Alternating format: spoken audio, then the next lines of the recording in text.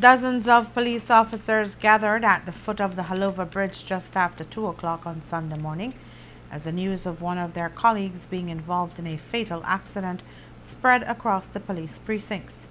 38-year-old Orlando Cruz, who was the second in command at the Hattieville police station, was found in a ditch off the rails of the bridge on the outskirts of Belize City. Cruz was heading north on a motorcycle when the incident occurred. During the morning show today, Senior Officer Assistant Commissioner of Police Desiree Phillips called in to give a brief message of condolence to the Cruz family and the Belize Police Department. I want to extend our sincere condolence to the Cruz family. The police department, of course, is mourning the loss of a very young, vibrant, very dedicated officer who I personally knew very well. He was the second in command at the Hattieville police station. I knew him very well. I had the opportunity to work very closely with him, at least over the past 3 years being here in Eastern Division. And his death is rather unfortunate, untimely, one that we did not expect. You know, and of course our thoughts and prayers goes out to the family and to his fellow colleagues who were very close working with him, to members of the community. The department really lost a very good officer. Meanwhile, as it pertains to the accident, Senior Superintendent Edward Broster briefed the media on the accident and the injuries that Cruz sustained.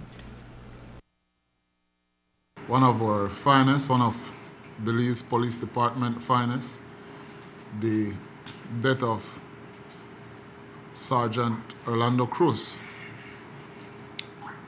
On Saturday morning at about 2:20 p.m. we received a call that there was a traffic accident at the Hallova Bridge on the Rural Eastern Division jurisdiction. The Belama police responded and discovered the body of Orlando Cruz. At this time, we'd like to extend our condolences to the family and to all the members of the Belize Police Department, his friends. It's an unfortunate situation, it's an untimely situation. Sergeant Cruz has been in this department for 17 years plus. I believe he joined the department the 22nd of February 1998. He was the Deputy Commanding Officer of Hattieville Precinct, and he was an excellent supervisor and commander at that. He will be greatly missed. Apparently he collided on his motorcycle into the guardrail just after he crossed the bridge, where he fell to his demise.